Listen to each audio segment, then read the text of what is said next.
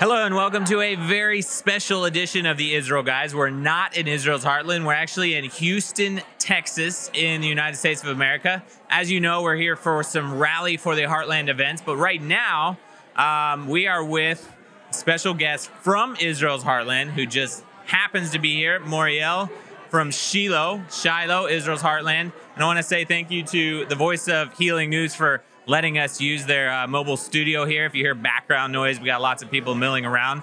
But Moriel, you're here for a very special event that is like a conference about the red heifers. People might not believe it if we said that there's actually red heifers in Israel that potentially could be used as part of the rebuilding of the third temple. But that's what's going on, right? Can you tell us about that? Yeah, sure. So in September of last year, September 15th, we actually brought 5 red heifers from Texas over to Israel.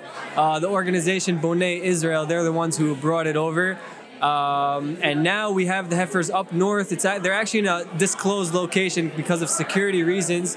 But we're moving them to Shiloh, and we're building a visitor center there. The visitor center is going to be also for people to come and find out more about the red heifers, learn about them. And also it's going to be a research center so that we can research and find out how we can have the highest chance of keeping them red and breeding more red heifers that we might need for the future.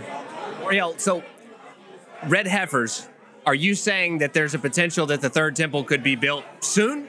Yes, sir. So it's actually very interesting because Maimonides, in Hebrew it's Rambam, he wrote that there were 9 red heifers that were used over the course of biblical history. The first one was Moses, and 8 other ones that were used in the first and second temple. And he writes that the 10th red heifer will be used by the Mashiach. So I guess we're living in the times of Mashiach.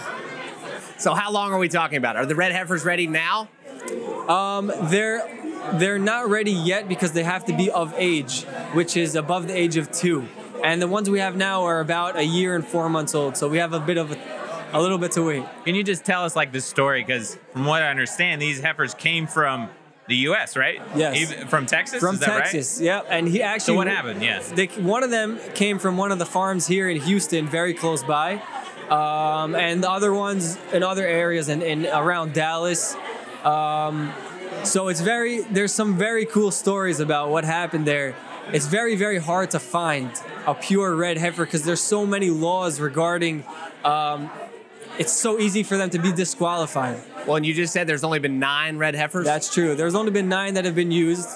And it's very hard to find them because once they get their ear tagged, they're out. If they have any white or black hairs, they're out. If you just lean on it by mistake, they're out. Yeah, anything that's done that you do, you lean on them, you put something on them, they're done. If it's for their own sake, then it's fine. But if it's for you or for someone else, then they're disqualified. So it's very, very difficult. And when the guys were out there in Texas searching, hunting for the red heifers, there's a story that Byron Stinson, who's from Texas, he was helping us out a lot, and he still is. They went to pray to find one of the red heifers. And they're praying and praying, and they finished praying. They came around the bush, and they literally saw a mama red heifer giving birth on the spot to a pure red heifer. And they said, nobody touch it, don't go near it, don't tag it, don't do anything. So it was a very interesting journey, and bringing them over to Israel was a whole nother story. So tell me again, how many do you have in Israel right now? Right now we have 5. And we're still searching for more. I'm actually going to Phoenix Wednesday morning. We have another possible red heifer there. I'm going to be going there to inspect the heifer there because we're looking for the perfect red heifer. We want to have this mitzvah, the commandment of the red heifer. We want it to be done in the most beautiful way as possible. Passover is such a special time here in Israel. Preparations have made the whole land, especially Jerusalem, take on a renewed air of excitement. If you're not able to make it to the Holy City this Passover, you need to check out our friends at Blessed by Israel. They have an entire array of awesome products from the Promised Land: olive oil, ceramics, coffee, soap, cosmetics, perfumes, and much, much more.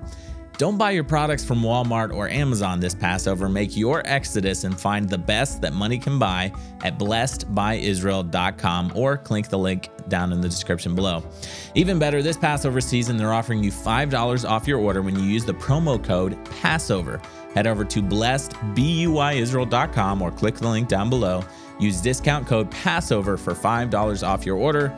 This year, during the holiday season, stand with the heartland of Israel. So the Red Heifer could be available for a potential rebuilding of the third temple in just 8 months. Yes, sir. Will you be ready with everything else by that time? Well, I think it's more of a question of if the people are ready. You know, we have everything in place. We have the priests, we have the heifers, we have the spot on the Mount of Olives. We have... What's significant about the spot on the Mount of Olives? So the Red Heifer ceremony needs to take place... Biblically on the Mount of Olives, not on the Temple Mount. So we even have that ready. And all we need is for the people to wake up and understand that this is the time. And when the people say this is the time, what happens? Then we do a huge ceremony. We have people come from all over the world to come to the ceremony and celebrate with us. Is this a moment when Isaiah's prophecy of my house should be called a house of prayer for all nations could start? Yes, sir. I really believe that that's what's going to be. The temple, in my eyes, and how I understand the perspective of Judaism, is that exactly like you said, that the third temple is going to be a house of prayer for all of the nations. It's a center for people to come together and worship God together and spread peace throughout the world. So another question, this is a little more political.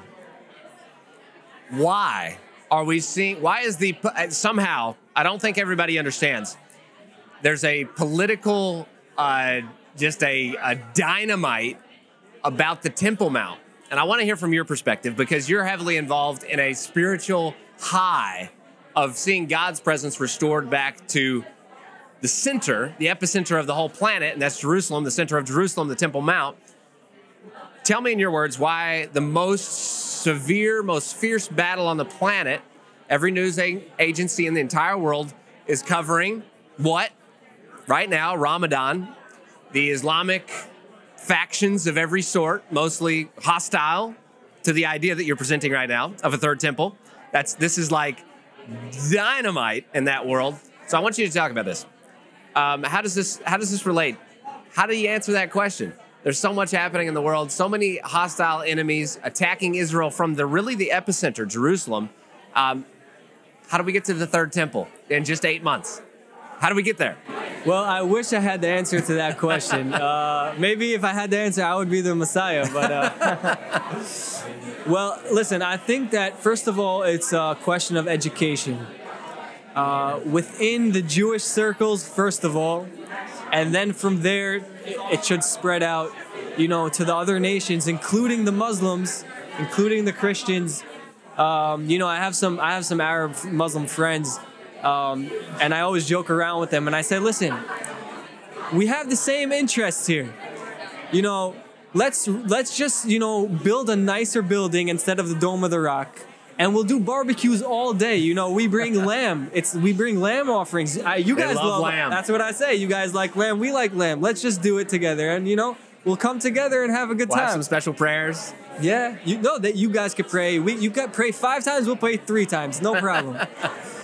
But you got to answer the question on the political dynamite of the world.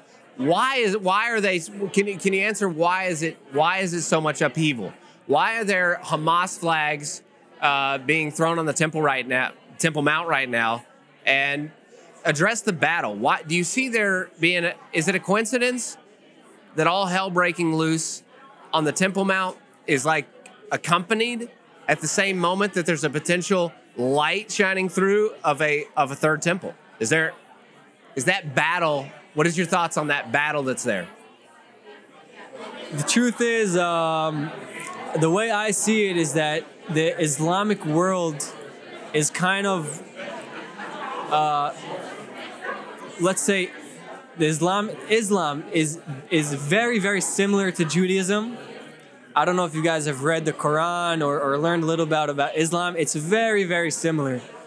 But the problem is that it's almost like replacement theology in Christianity, that you know, the Jews sinned and they left God and God left them. And now the new correct religion is Islam. And they even say that, you know, the Jews themselves, Bnei Israel, the children of Israel, used to be Muslim. They used to be Muslim. And then they strayed away from the path of Islam. And now the real Islam is is in the book of the Quran, and whoever follows the Prophet Muhammad. And that's the way I see it, that there's really a religious conflict which is in the background here. Because the second the people of Israel come back to Israel, and especially to the Temple Mount, and want to rebuild the temple, then that means that our prophecies are coming true. And it kind of, knocks down their building that they built. So that's the way I see it. So we're both involved in, you live in Shiloh, we're based in Mount Gerizim, Mount of Blessing in Israel. We see and are a part of a lot of biblical prophecy coming to pass. You know, Jeremiah talked about the vineyards coming to life in Judea and Samaria. We're bringing people from all over the world to participate in prophecy. Obviously, these red heifers being brought to Israel is also a part of biblical prophecy, right? How does that fall into the prophetic story? Because people all over the world, Christians and Jews, I think are watching what's happening in Israel and seeing it as a part of redemption, right? And they want to know, how can we be part of that? How are these red heifers fitting into this story of the redemption that's happening in Israel? So exactly, I think it's a process. If we go back 75 years to the founding of the state of Israel, that's the first step towards the redemption. People flooding, Jews flooding from all over the world. Kibbutz galuyot in Hebrew, it's called, that people come from all of the different exiles, come back to the land of Israel. That's the next step. Then we reconquered Jerusalem and the Temple Mount. We gave it back, but we did conquer it. That was our biggest mistake. And by the way, my Muslim friend tell me that. They said, it's your fault. You guys made that mistake. But that's the next step. The red heifers, that's the next step. The building of the temple, that's the next step. So we're moving in the right direction. And it's all one process that we're, so lucky to be part of. Moriel, when President Trump went to move the American embassy to Jerusalem, everyone told him, you're going to cause World War III. I was on the ground there. I'm sure you were on the ground there too. Did you witness any World War III? I didn't see any World War III. Nothing happened. No, sir. Everyone says that when you decide, and when the Jewish people decide to build the third temple, all hell's going to break loose, and there's going to be World War III. What do you say? Is there going to be peace brought by the temple, or will there be war? I think we should go back to Islam because it's very interesting. So my friends there told me that there's actually a verse in the Quran that says that God gave the Jews, basically kicked them out of the land twice. He gave them 2 opportunities and then brought them back. And if they do good, they'll do good for everyone. And if they do bad to themselves and for everyone. And they told me, if you guys do good and you guys come and rebuild the temple, then that's what God wants. But right now, what you guys are doing is not good. What you guys are doing is not good at all. And that's the proof that you guys, you guys left him and he left you. So I think in the end of the day, we're kind of scared of them and their reaction and everybody else's reaction, but we're very close, and I think it's just like sometimes you just have to make one little step that's gonna bring someone closer to you, bring 2 people together. And sometimes it seems so far apart, especially with all the, terrorist attacks and things like that. But at the end of the day, I think most people, they want peace, they want to live, and they want to believe in God, they want to express their belief. And I think that there's a way that we could do that together. And you're saying that the third temple would indeed bring peace, not war. That's what I think. That's what I believe. Amazing. If people want to find out more about the Red Heifer Project, where can they connect with you? So everybody can visit our website, boneiisrael.com, and follow us on social media. We got Instagram, YouTube, all those things, Bonei Israel. And I do some updates usually weekly about the Red Heifers, about other projects that we have. that we're rebuilding Israel, especially in Judea and Samaria and in Jerusalem. Amazing. So you guys know we're always inviting you to come to Israel's biblical heartland. So in case coming to pick grapes in the vineyard wasn't enough of an incentive, pretty soon they'll be able to come to Shiloh, right? Yeah. And actually see the red heifers. For sure. I'm pretty sure a lot of you guys are really interested in that.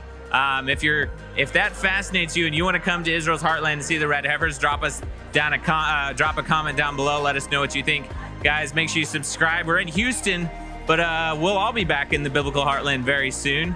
And thank you so much, Moriel. Thank you for having me. Pleasure meeting you guys.